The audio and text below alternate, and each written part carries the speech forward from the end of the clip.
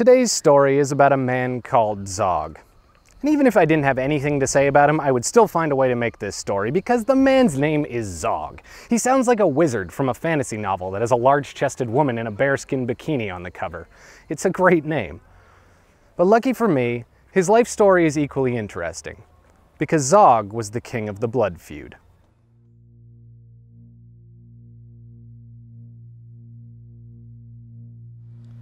About 3 months ago, we released an episode from Chile on the topic of human sacrifice. And although I was really happy with how the story turned out, after seeing the response, I'd realized I'd made a crucial error. I'd ended it too early.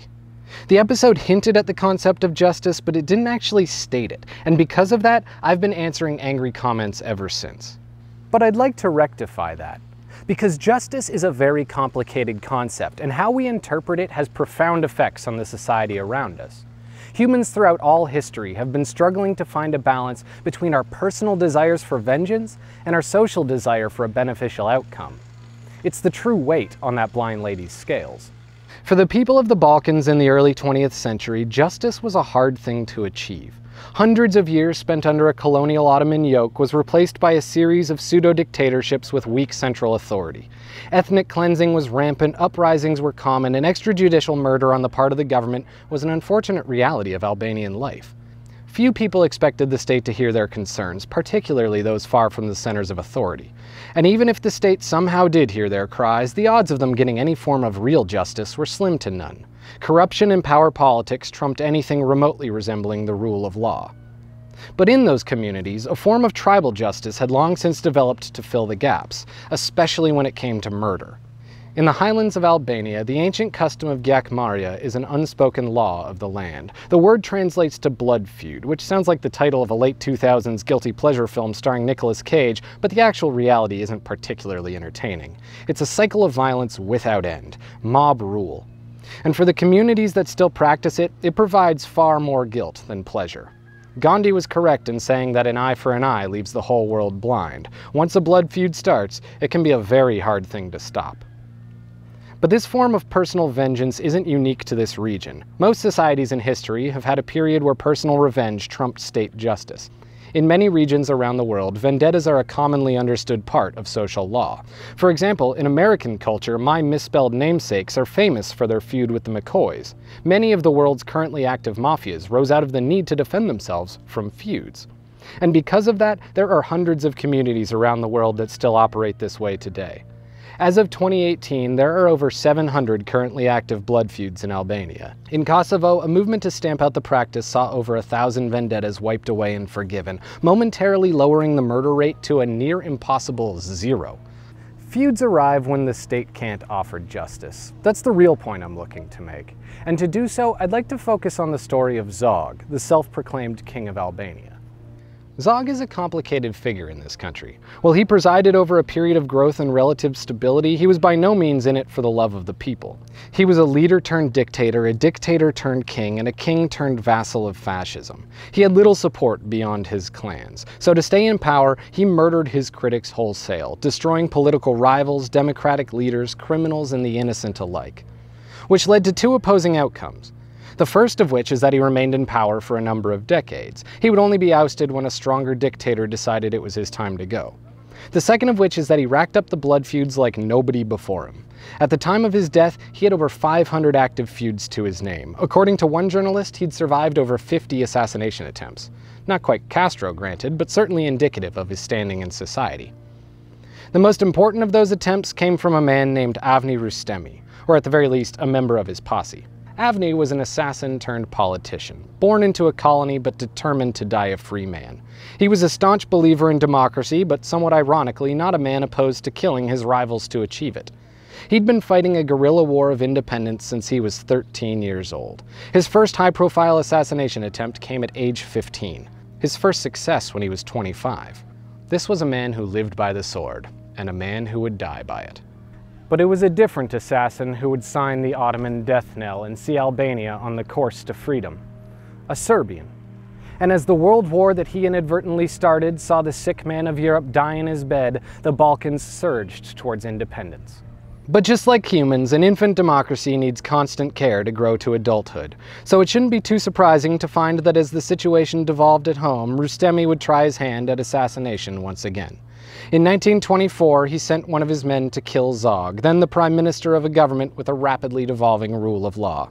But his man failed. Despite getting 2 bullets past the skin, Zog survived the attack, and Gyakmaria demanded vengeance. Within days, Zog had Rustemi killed in the streets. Justice for the individual at the expense of the social order. And society revolted.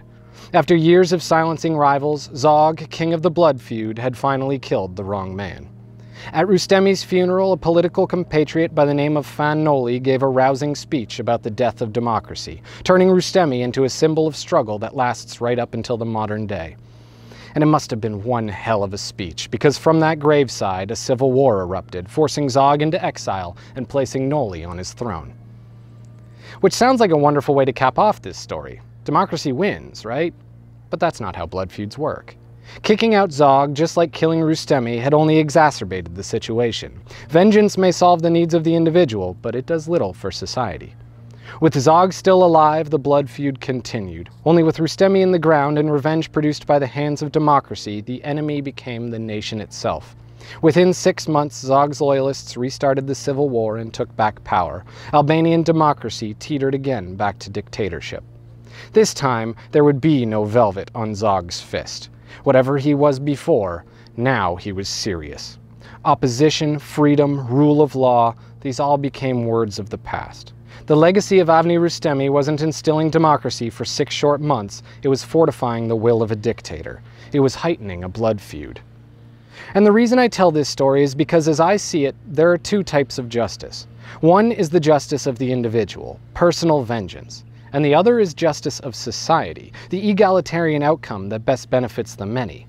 And these 2 forms of justice rarely meet in the middle. I'd even say that they're more often than not at odds with one another. One of the major reasons countries have juries is specifically to attempt to fuse this schism. Having your peers help decide the punishment is a roundabout way to value the vengeance of the individual. The death penalty, which has been shown to have no impact on future crimes, is a way to value the vengeance of the individual. But it turns the state into a murderer. It doesn't so much stop the blood feud as it changes the target. The problem with Avni Rustemi's assassination attempts is that they heightened tensions. They solidified his opponents. Sure, he's easily seen as justified because he was fighting for democracy, but look at what happens when he achieved it. A prime minister turned to dictator. Whatever semblance of political opposition had existed before died in the blood feud. The ends didn't justify the means, they all but guaranteed they'd continue. In our episode on human sacrifice, the response to hearing about an innocent child's murder nearly 70 years ago prompted calls for genocide. Murdering not just the man who held the knife, but his village, his tribe, his society. But if the state had followed that path, they likely wouldn't have solved the problem. They would have just exacerbated it. As individuals, we yearn for vengeance, to see our mother's rapist flayed before us. But as societies, the only answer can be that which attempts to stop the cycle. Because otherwise, we'll never stop bleeding. This is Rare Earth.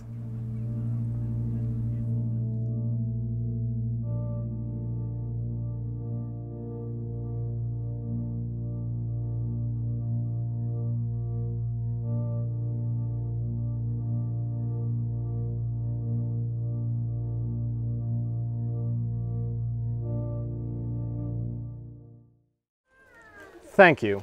Please. Much appreciated. Please. He has been helping us throughout our entire time in Albania. He runs a taxi in Tirana. If you're in Tirana, write me a little note. I will connect you with him. Then you're going to get the best taxi in the country. Thank you, Canada. Thank you so much, Bye. man. Bye. Appreciate it. Thank you.